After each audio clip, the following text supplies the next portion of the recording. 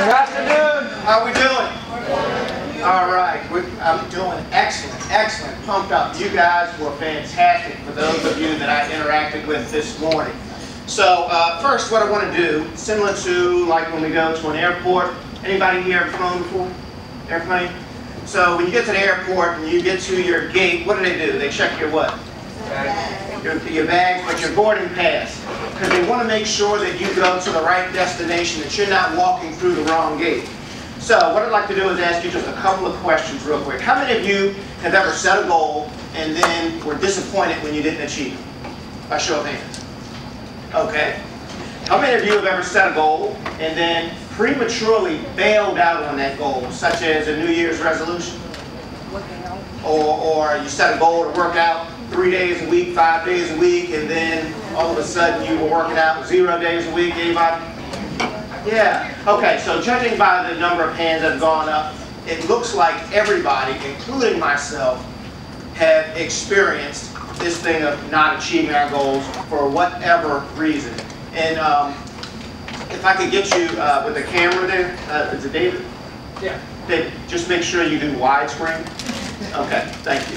So, sorry about that. So, we're in the right place. You all, this discussion that I have with you all today, it is timely. It's called Developing a Champion's Mindset. And I believe that whatever you set your mind to do, it's possible.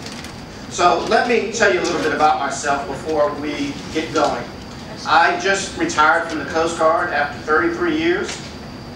And I did 29 years active duty, 4 years at the Coast Guard Academy. And hold on one second, the screen is not moving.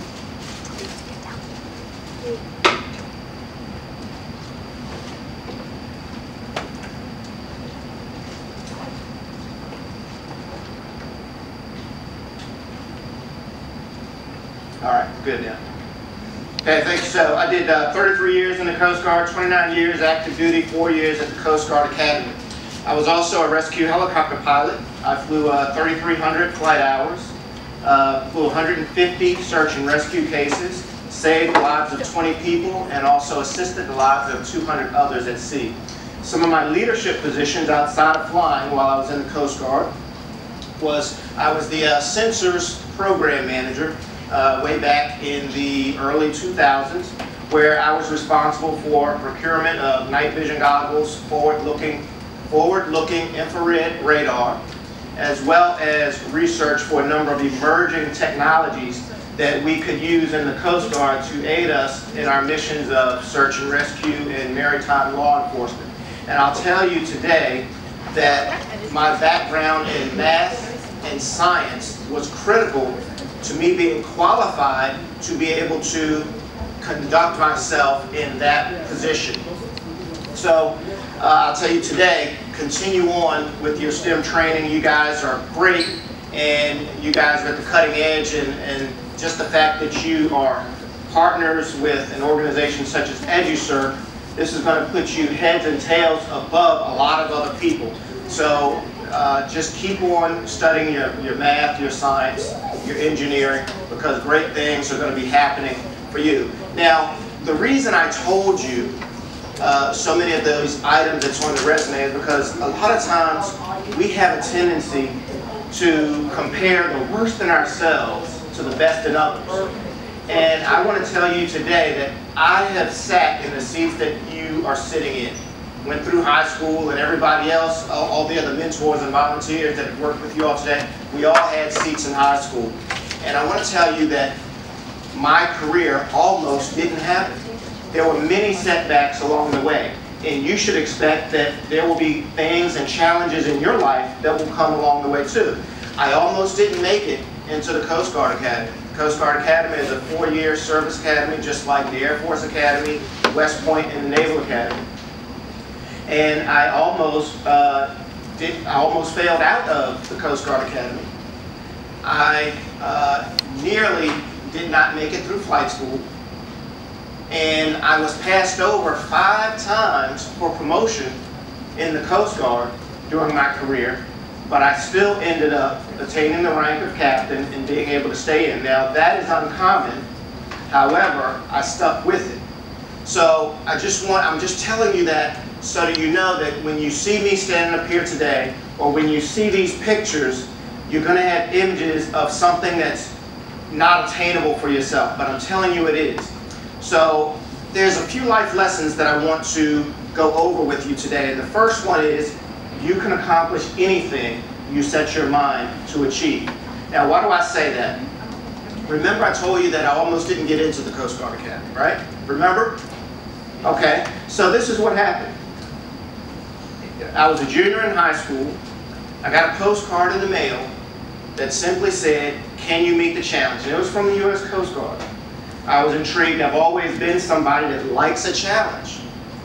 And I sent off for more information. And back then, back in the mid-'80s, we were just overjoyed when we got some mail addressed to us. It's not like you guys with text and Twitter and Instagram and all that, where you're getting stuff thousands of times a day. That didn't happen when I was growing up. But I got it.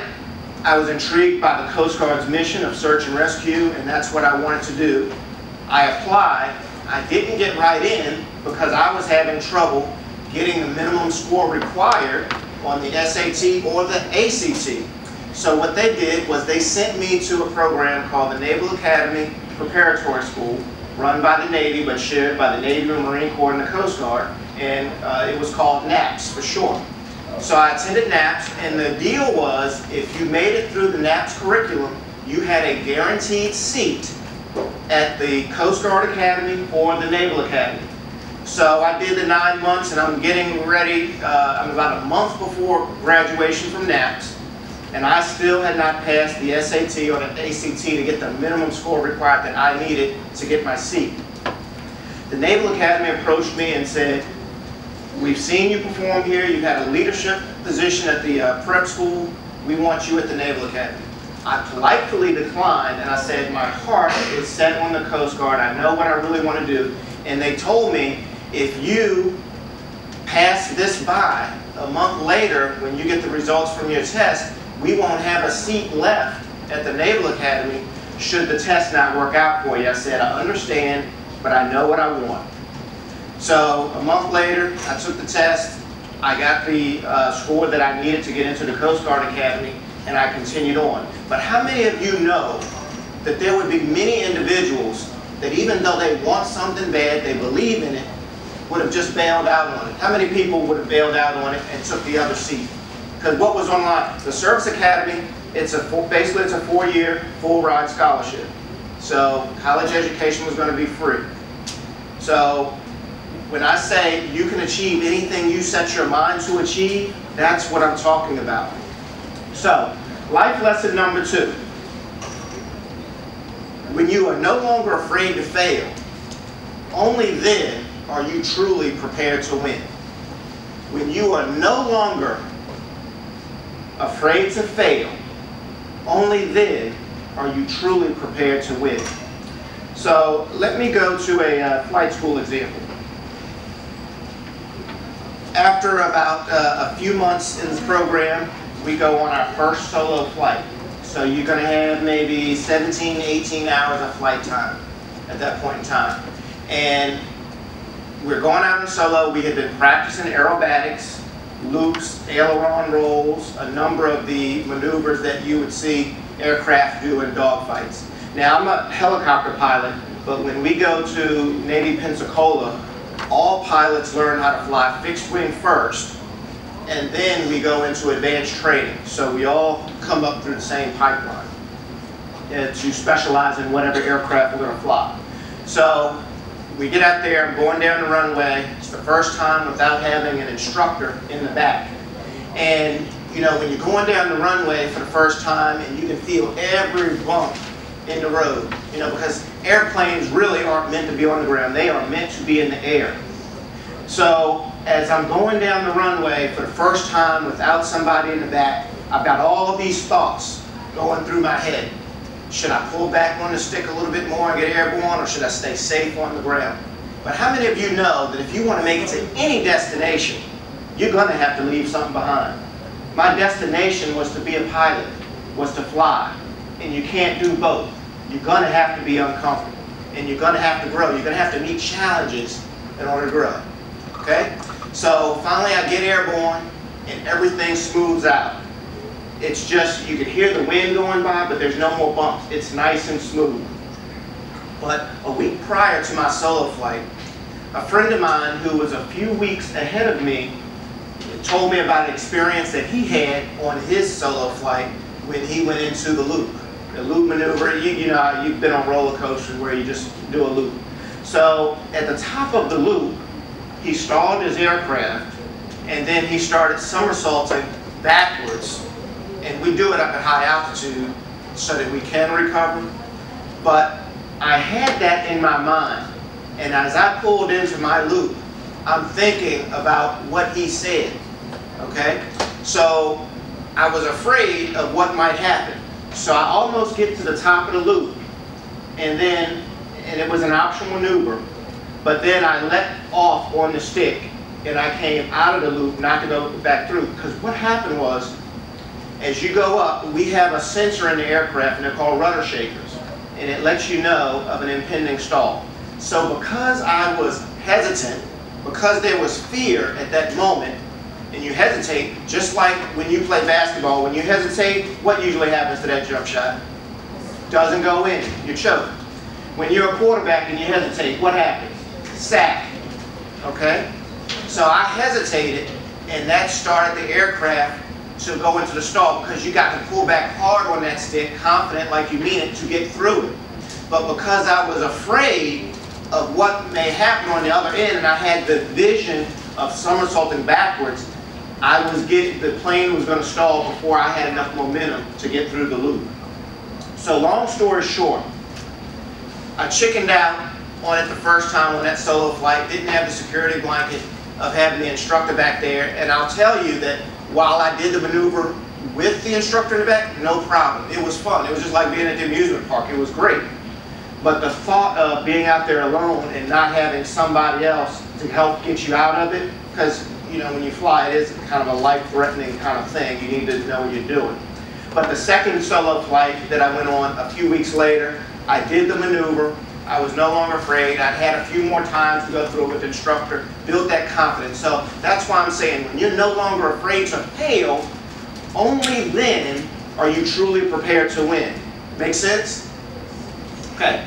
The last thing I want to say is lifelong learning, lesson number 3, lifelong learning is going to be critical to your success. Now remember I told you that I was passed over 5 times in the Coast Guard and before attaining the rank of captain and retirement and so forth. What I did there, for over 20 years, I studied leadership, personal development. I was listening to inspirational speeches, listening to lectures, going to conferences. And actually, I used to have a fear of public speaking. I joined Toastmasters. That helped with leadership. And when you get a microphone in your hand, that allows people to see you in a different light. So I would say to you, lifelong learning is going to be critical to your success. Anything you want to do. It's not what you do from 9 to 5, it's what you do from 5 to 9. I know you guys are in school right now, so I'm going to say it's not what you do from 8 o'clock a.m. to 3 p.m. that's going to set you apart from the other people that you're competing with. It's going to be what you do from 3 p.m.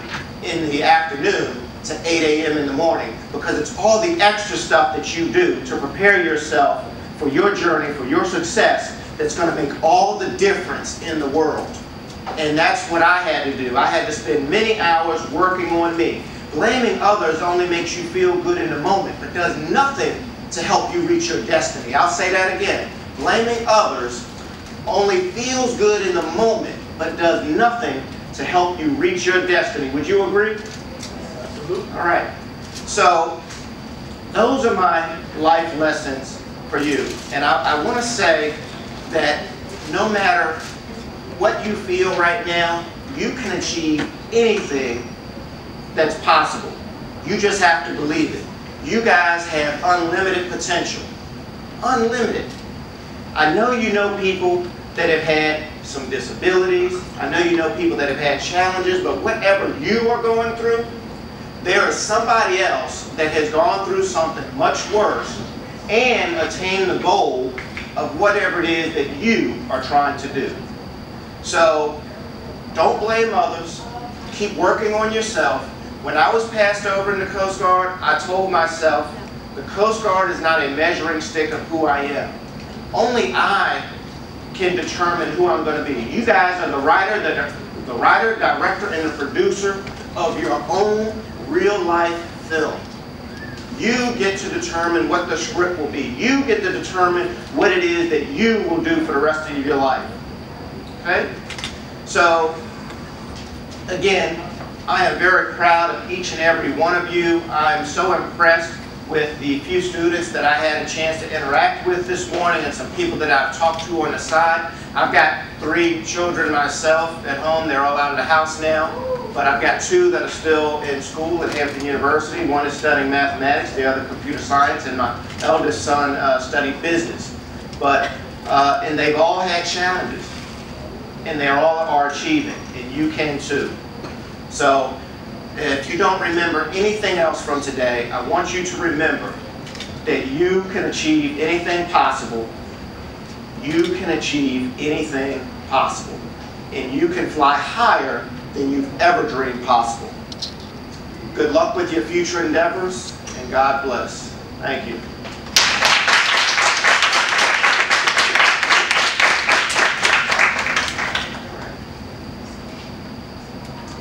Any questions, answers? Maybe I should ask some questions. No, I'm sure you guys have some questions. Any questions about setbacks, anything? Yes.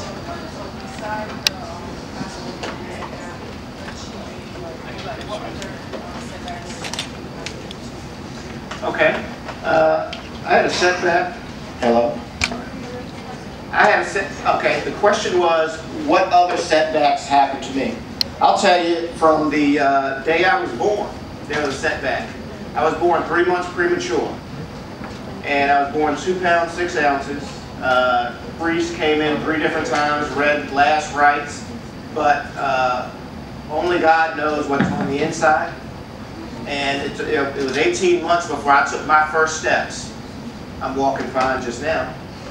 But I'm just saying, whatever it is that happens, you can get through anything. You've got to start with belief. When I was going through flight school, I got through flight school, I passed by 1/100th of a point. And there are things that happen in flight school, but I can tell you this.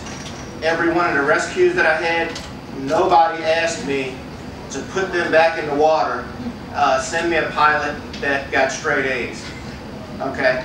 It's not how fast you learn the information. The only thing that matters is, did you learn it?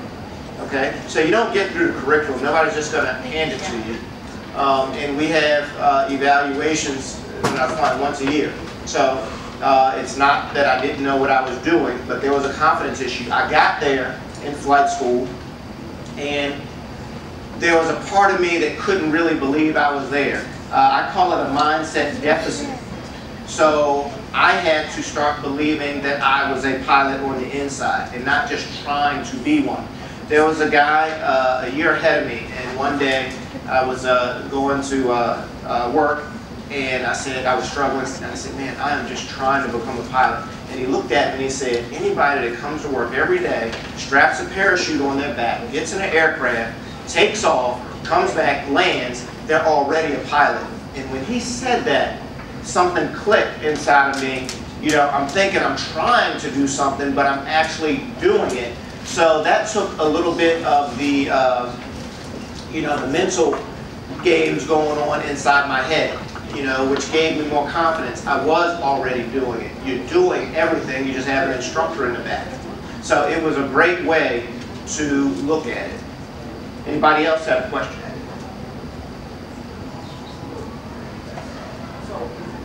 This is unbelievable. I must have did a great presentation where I left you with no question whatsoever. Yes, ma'am.